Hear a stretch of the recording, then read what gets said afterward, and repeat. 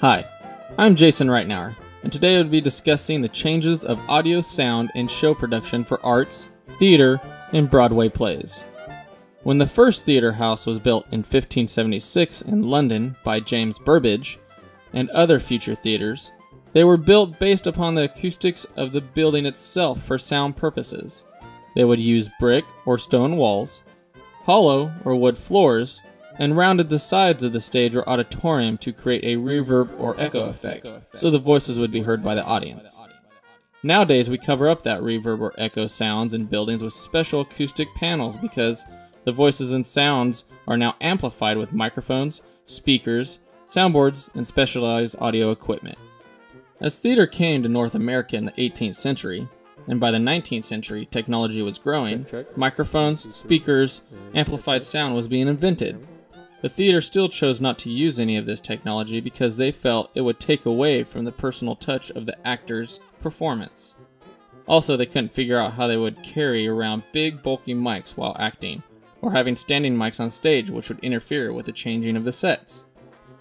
Also, the soundboard was a huge analog type, which were very hard to control and sometimes unreliable, and not capable of running the number of mics needed for such a production, and they would probably have to use like 2 or 3 of the boards. As technology continued to grow and mics became smaller, new and improved soundboards, speakers, and audio equipment were being developed, theaters began to incorporate this technology little by little, instead of concentrating on the building structure alone.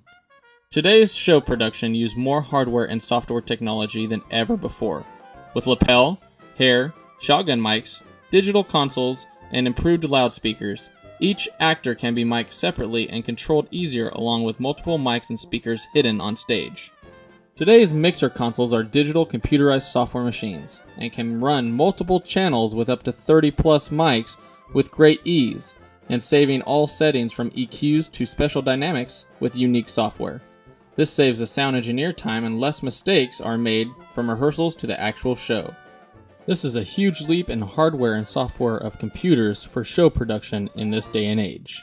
Sound effects in show productions is another area where the increase of technology has benefited. In the upcoming days of theater, sound effects were created by people backstage using things like gravel boxes, slapstick, door slams, and other things for certain sound effects needed. When recording machines like reel-to-reel came along, it was easier to record real live sounds to use in these productions, as well as using the orchestra instruments for certain sound effects. Today's sound effects are now being created by various types of computers and software programs. Using MIDI controllers and various types of keyboards, you can create almost any sound effect you need.